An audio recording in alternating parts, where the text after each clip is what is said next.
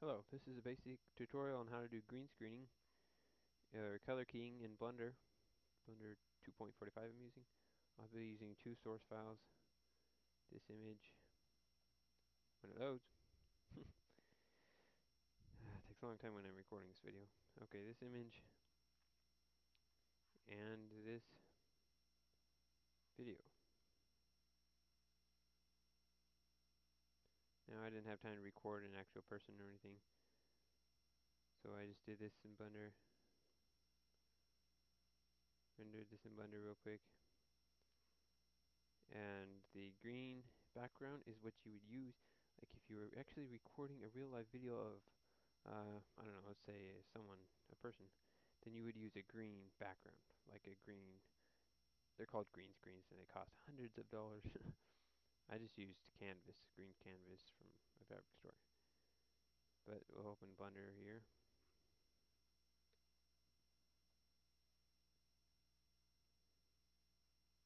And we'll start by choosing do composite. We want to make the output the same size as our input video, which would be 640 by 480. Want 30 frames per second, and I'll choose FF MakeBeg video, AVI, and make it MakeBeg 4. And I'm not worrying about audio right now because my video doesn't have audio. Okay, first we'll go to the node editor, click this button, and then click use nodes. Delete those, you don't need them.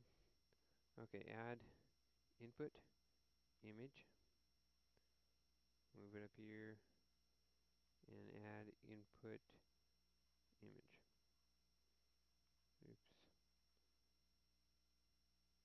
From here we'll load our video. Uh,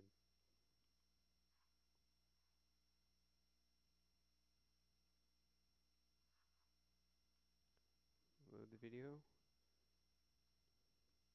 Oh, our video is only 105 frames long, so we'll need to make sure we change this, 105. Okay, and then the other one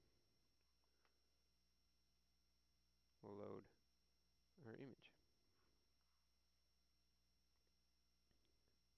This is the backdrop image. Okay. Now we want to make the green here in this video transparent. So we're going to have add let's see, add mate, however you pronounce it, chroma key. You don't want it there, so drag a little box around that line. Connect the image by clicking and dragging to image. Let's add an output viewer. This will help us preview what we've done. Click here to get the key color, click sample, and then click the color that you want to take out. And you can see that. It's kind of rough, but we can make it finer. Let's add, for this one, we want to, it's not the right size because it's not 640 by 480, so we want to add it in, see if I can find it. Converter, distort, okay, scale. Image, to image, absolute, 640. Add, we'll add a color, no, not color. Oh yes, color, alpha over, click alpha over.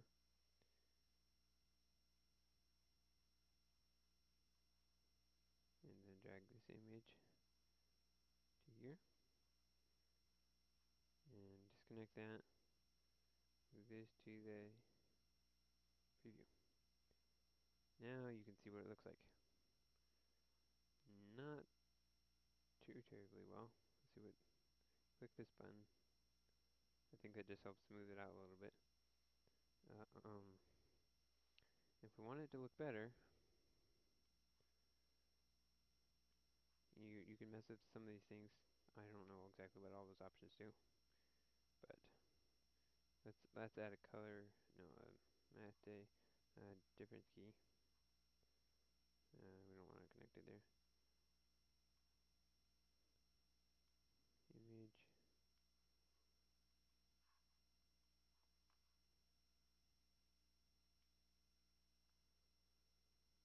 And yeah, I don't know if that helps much, but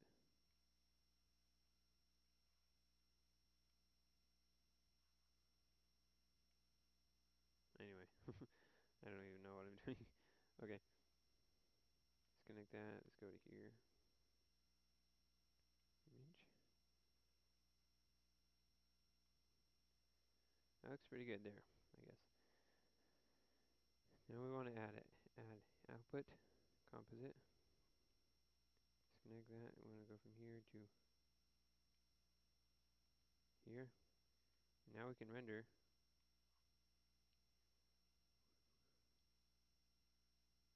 And it's taking incredibly long. Okay. Now it looks like that. And the reason there's black bars, for some reason it's went back to 720. We want it 640. 100 again. Oops. Actually do composite. Render.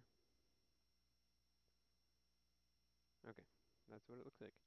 Now if we click anim, for animation it'll render the whole thing. And we do that like simply selecting our output. I'll just put output, click output pictures, and we click anim, and it will begin to render. And I believe that's it. Thank you very much.